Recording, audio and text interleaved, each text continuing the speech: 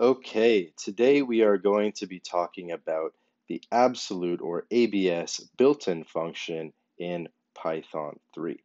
Looking at the docs, ABS returns the absolute value of a number.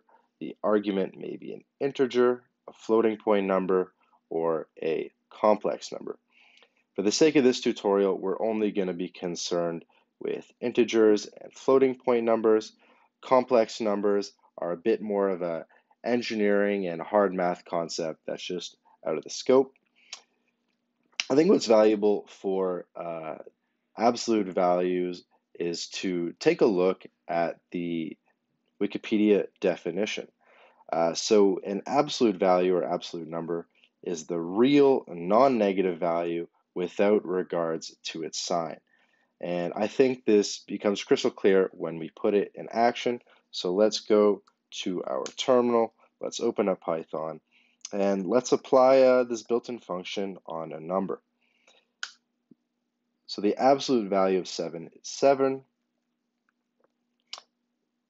Absolute value of -7 is 7 again because we're returning the number without regards to its sign. We're returning the absolute value.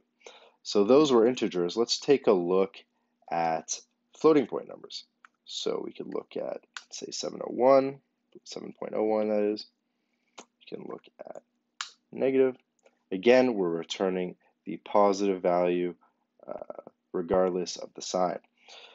So I think we have an idea of what the ABS function does. And so when I look at new functions like this, new built-in functions, I think, how would I use this in a real web development context?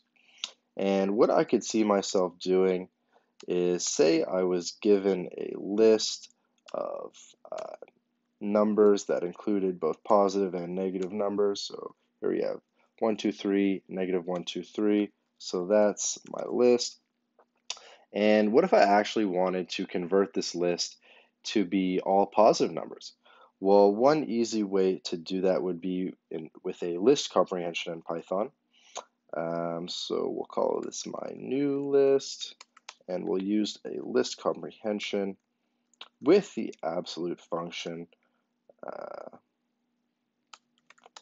I in my list. Boom. So let's see what the outcome is here. Look at that. We have a list with all positive numbers, and you can see how this could apply very easily when working with APIs and in other web development contexts. Thank you very much for watching.